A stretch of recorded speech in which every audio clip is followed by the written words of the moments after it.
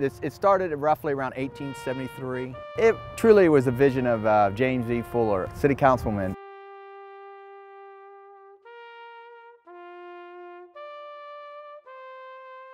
He wanted to call it West Point because the community back then called it West because it's west of Elmwood. It was funded all by the community. And Fuller sadly was not around on the day it was finished. It took roughly about 20 years for it to come about. Through potluck dinners, church bazaars, that's how the money came about to raise it. This veteran section, for them, it's the only one the city truly has. Of all the militaries, you think about it, it was important to recognize their veterans too. There's 110 stones that old in here. I think if you hide from history, you don't learn from history.